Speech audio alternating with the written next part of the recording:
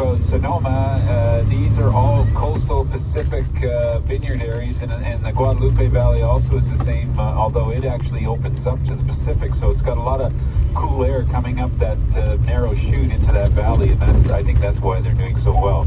All right, let's get back to your picks. Under $30. So under 30, and I'm actually pretty solid under 32. It's been close to La Siete, 2018. Right now it's $25.49. That's $4.50 off at government liquor stores. So another great deal. This is from Mendoza in Argentina. It's a Bordeaux blend by Michel Rolland, famous winemaking consultant from Bordeaux. I think has a bit of a negative stereotype, one could say, in producing, these so-called parkerized wines. Very big, jammy, oaky. To me, this wine doesn't like that at all.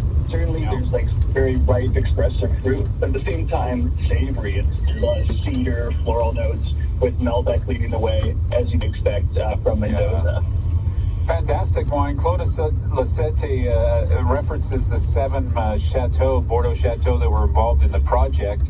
And Clos de La Siete was a really bright marketing thing. I know you would appreciate this, Jeff. You probably know it, but Rolland would select the wines from all 7 wineries to make the blend for this wine because they were so small. They wanted a wine that they could sell around the world to put all that property on the map in the Yucco. And so Clos de La Siete is the wine, and they've been doing a great job almost from day one.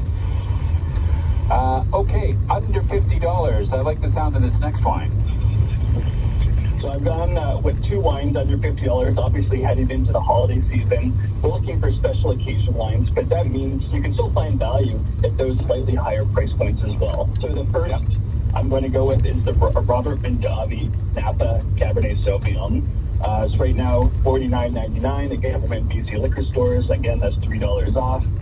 To me, I just like this wine a lot. I think it's just a really classic expression of Napa Cabernet, and it's a wine that, in my mind, just keeps getting better and better vintage after vintage.